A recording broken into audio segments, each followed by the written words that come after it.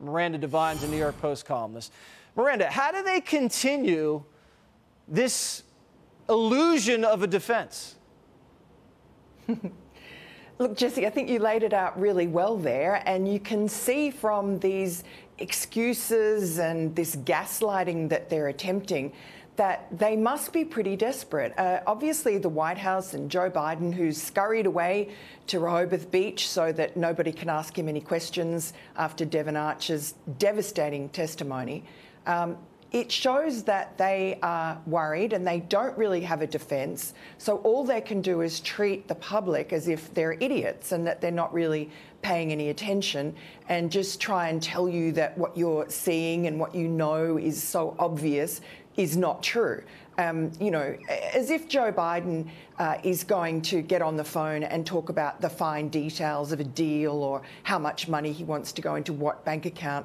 That's not the way influence peddling works. It's all about Hunter Biden showing to these, you know, foreign oligarchs, these Ukrainians, these Chinese billionaires, that he can get his father, the Vice President of the United States, on the phone at any time to do whatever he wants. And that's all. It's just a demonstration. And Joe Biden knows that full well. He got introduced to people on the speakerphone. As you said, I mean, he sat in Cafe Milano at least twice at 2 dinners that Devon Archer witnessed with Ukrainians and Kazakhstanis and Russians who were showering Hunter Biden with cash, with millions of dollars, diamonds, you name it.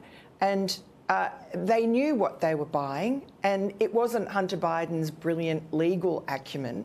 It was his access to his father, and that's why Joe Biden showed up. And Joe Biden, you know, he's a creature of the swamp. He has been a senator in Delaware for more than 4 decades. He was, you know, very much aware of what was going on. He knew exactly what Hunter was doing. Hunter was his bag man. Hunter was supporting the family. Hunter complained about that bitterly on numerous occasions. Yeah, I mean, so you're not curious. No one buys it. You're not curious how your son has millions of dollars and he has a cocaine addiction, and you're not at all concerned about where the money's from and how the money's being spent? Sure.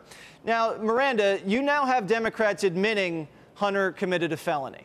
It is illegal to be a foreign agent. You can't represent foreign nationals and then put them on the phone with an American politician. They're basically admitting this is a foreign lobbying scheme and that Joe Biden is an accessory to the foreign lobbying scheme. And now there's $50 million in bank accounts and they're chasing down offshore accounts. I think they don't even realize how serious this is. Do they get how serious this is?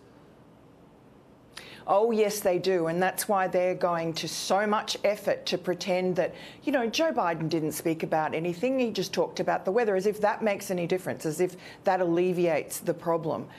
No, it's obvious to everybody what's going on. They are very concerned, and they're even more concerned, I think, about what else is coming down the pike. What other whistleblowers, what other former business partners of Hunter Biden will be spilling the beans in the not-too-distant future.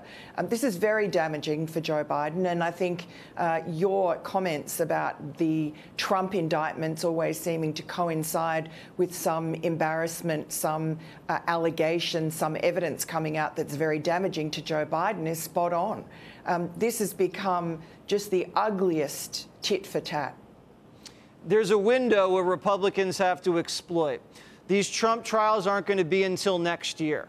They got to get back from vacation in mid-September, and they have to fast-track this impeachment inquiry because they have to tee up the impeachment itself and get that moved into 2024. Because once you got all these Trump trials next year, an election year, that's all the media is going to cover. And they're not going to cover anything about Joe Biden. You got to squeeze this in now. It's that important. All right, Miranda, thanks so much. Check her out at the New York Post. Hey, Sean Hannity here. Hey, click here to subscribe to Fox News YouTube page and catch our hottest interviews and most compelling analysis. You will not get it anywhere else.